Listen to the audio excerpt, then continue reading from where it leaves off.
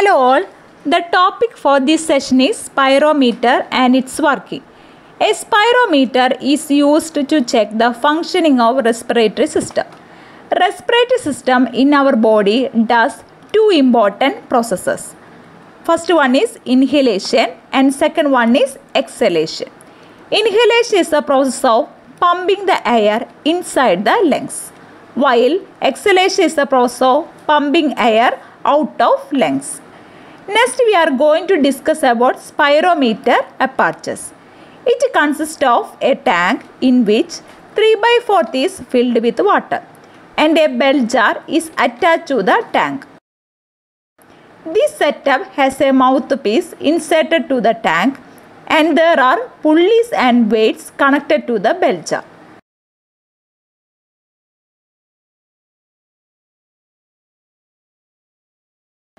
Here you can see a pen attached to weight for plotting the waveform. This type of recording device is called kymograph. Now we will see how it records or plot the waveform while patient inhales or exhales. Inhalation process. First we are explaining about inhalation process.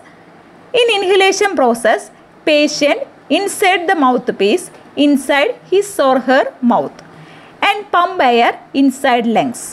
As a result, air in the tank will move into the mouth and atmosphere pressure decrease inside jar.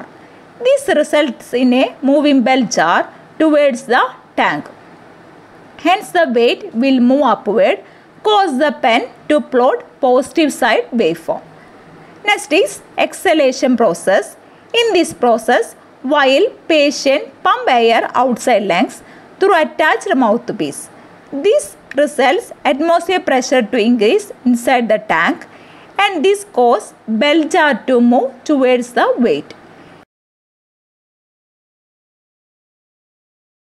Weight will move downward and plot negative cycle waveform in kymograph. Once the process is complete, plotted waveform will be compared with the normal reference waveform to find issue in respiratory system if any.